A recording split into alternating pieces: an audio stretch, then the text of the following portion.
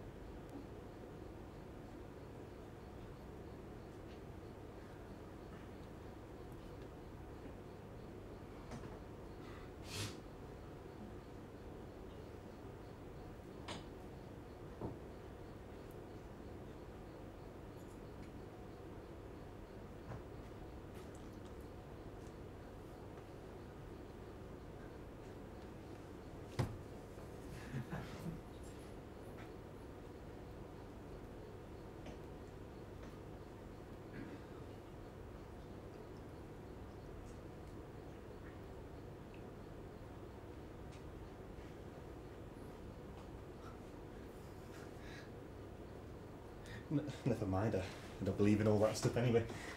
Do you keep in touch with any of the old lot? Oh, do you remember Steph Clark? Eh? Haven't seen her in years. Oh, proper fit. She was a teenager last time we saw her. I don't think it counts if you're 16 too. Bruce?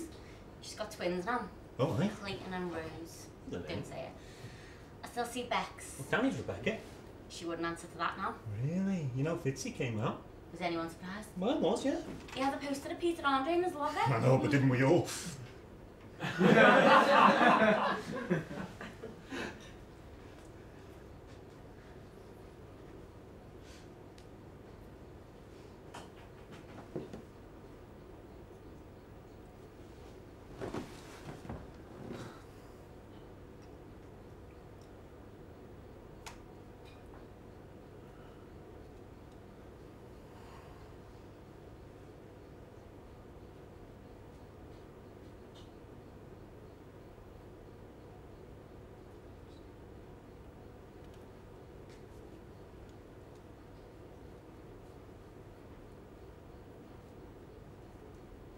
So, tell me something about you. Like what? Something. Anything. Morning or night? Night.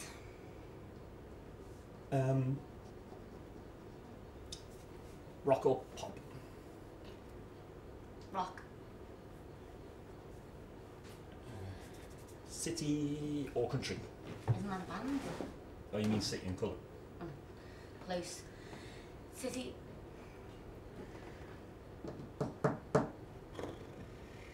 Dogs or cats? Reptiles. Don't know that, can you? Have you seen those little lizards that run on water? Adorable. You look like a cat person. Offensive. You, on the other hand, have cat lady written all over you. Dogs? No way. I call bullshit.